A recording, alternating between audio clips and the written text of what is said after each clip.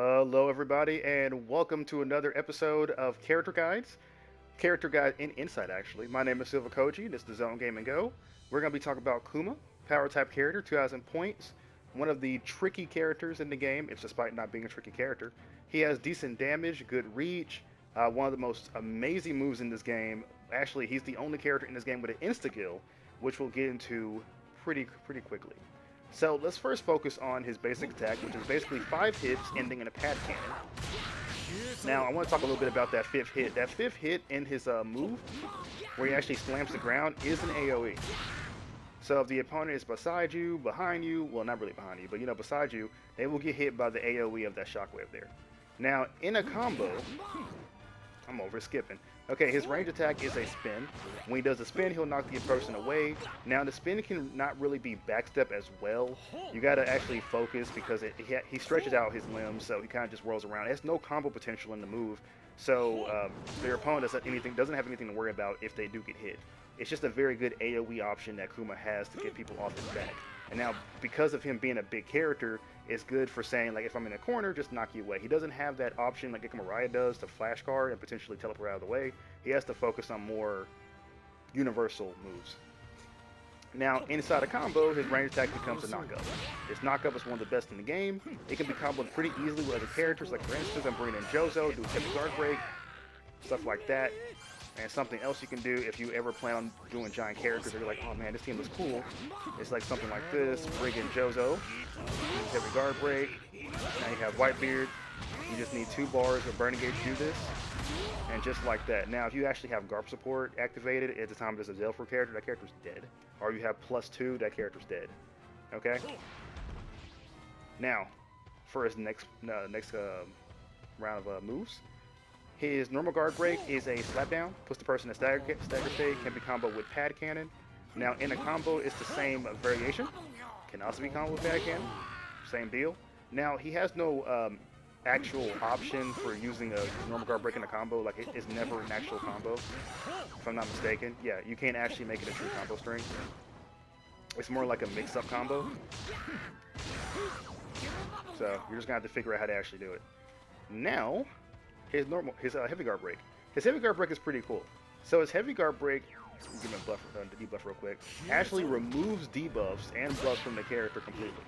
Now in cases like Buggy, and people who actually can make their own debuffs and buffs, if you manage to do this heavy guard break on someone like, let's say, Buggy, he will no longer be able to gain his, what is it called? Is it confidence? Is it charisma? His charisma +1 because of his passive anymore. Like throughout the entire match, it's completely gone. So that's really cool to do on certain characters. Now against 9K teams and stuff, you probably don't have anything to worry about. I mean, you can do it on Garp.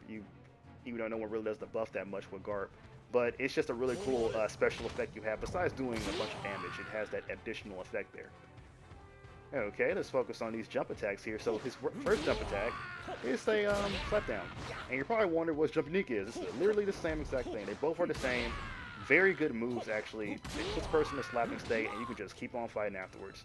Something I want to mention before we actually get into more of his moves is that something really cool we can do with this basic. This right here. Oh, goodness. I just did it 4 minutes ago. Just step up. Here we go. Now please understand that is actually a solo combo for Kuma, so after that pad cannon will not be able to get uni-chained. That is like only if you only have Kuma or you just really want to kill your opponent, and also that is a flash counter combo. People can flash counter that. You won't do the non-flash counter variation, you can always just do the laser, which does less damage, but you can't flash counter the laser since you're in the air. Okay, so moving on here, we're going to go to Unique Button. Unique Button is the laser, because Zero's laser. Basically the same exact thing, just without the uni-chain. Then you have the anti-laser, or anti-air laser, which is down unique, which again, same thing, just this time is in the air. They can be charged up for more damage, or just delay your opponent. And damage is not really all that much, it's just, I guess it's just a helpful move we're going to have, to be honest with you guys.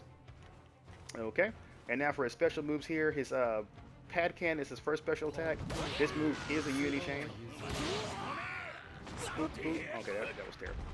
Okay, yeah. So first move is a pad cannon. This pad cannon is extremely fast. It's probably one of the scariest moves in the game. because you can see him do the startup, but it happens so fast, and despite him being like, you know, directly under Kuma, he still fires it whatever the opponent is located at.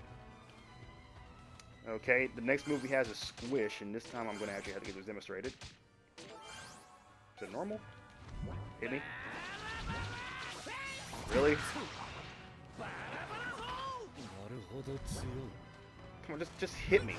There we go. Squish can be comboed with Pad Cannon. Not to mention that Squish also removes his Logi. So if you actually hit Kuma when he does Squish, you will get countered. Something else I need to mention heavily, if I can just get this, is that is also a unit chain. As most of the counters in this game actually are. So with Squish, it gives Kuma a good edge in the gameplay. I'm saying this really because when people actually fight against Kuma, they have to worry about getting affected by Squish at all times because it just comes out. It's not a super fast counter, but it's like, it's easily punishable. But just the sheer might that Kuma has, well technically this is a special guard, not special unique, that Kuma has a counter that does a uni chain and also has a fast pad cannon, or fast projectile as the uni chain, makes him very dangerous to fight against. Okay, now we're moving on to his down versus actual special unique, which is one of my favorites.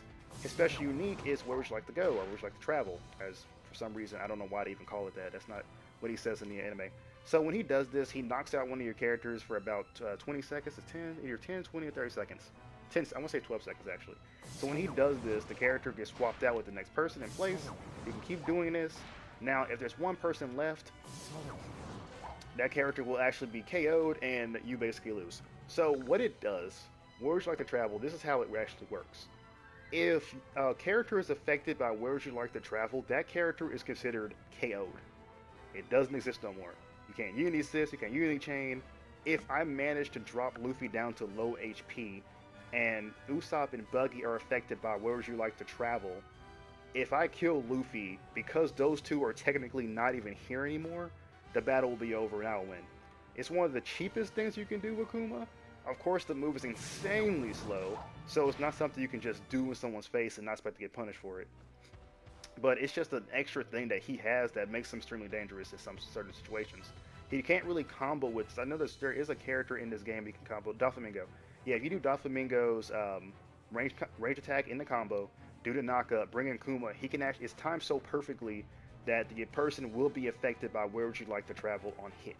Barely, but it actually works. Okay, so now we talked about that, let's talk about his special movement and everything. So the special movement is teleport.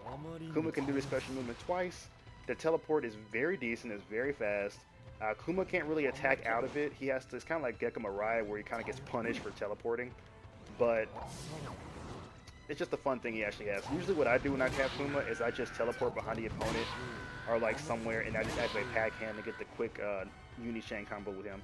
So also when he has ability held, his Pad Cannon actually becomes Thrust Pad Cannon. To where multiple Pad Cannons will be shot. It's actually very damaging. It's one of the scariest attacks in the game, as it shreds past most of the Logis. Actually, not most. It shreds through all the Logis for how good this move is. Now, that's the only thing that actually changes when he actually activates ability, so it's nothing much. So already you kind of feel that Kuma doesn't have much of a moveset like Gekko Mirai, but he does have combos, and he does have strings, and he's just really fun to play with overall, because you're playing as this giant man with so many different, I mean, not moves, but more like so many cheap things he can do, if that's a good word to use. Okay, so in his awakening, nothing really changes. Just get the extra power buff and everything, yada yada yada. Okay, he does get this amazing ultimate that is literally one of the worst ultimates in the game. Yeah, I said amazing, I was being sarcastic. What the ultimate does, that he fires a small little Pad Cannon after condensing one giant one, and it'll explode to create a giant, shockwave and everything. Now, the reason this move is so bad is because it cannot be comboed with anything Kuma can do unless someone proves it to me and puts it in the comments. Another thing about Kuma's ultimate is that it can do pretty much a lot of chip damage, a lot of damage on chip. So that's the only thing I think it's good for, is actually being used to chip the opponent down, since the move is so easily able to block. Like if you even try to combo this with Kuma, the thing that makes it drop is the fact that the yeah, it's not even actually good chip. They're gonna write us more chip than that with these brick bats. Oh god, it's terrible. It's such a bad ultimate. I don't know if it was a mistake or anything like that. It's just a big cry for help from him being limited crews to now having this type of ultimate. So you ever play with Kuma, if you ever actually go into his awakening, if you ever do his ultimate, only primarily use it to finish off a giant character. Okay, I don't recommend attempting using the combo. See, I'm going to show you what happens when you try to combo it. Probably thinking, oh, maybe I can use my guard break. You're like, you know, okay, it's going to hit. It's going to hit. Look how slow it moves. I guess it works on the back hit, you know. That's one way. It did actually, I did hit somebody before with a back hit from Kuma, so that's one thing. So overall, Kuma, limb type character, pretty powerful, pretty fun to play with. He just doesn't really have much in terms of the speciality department.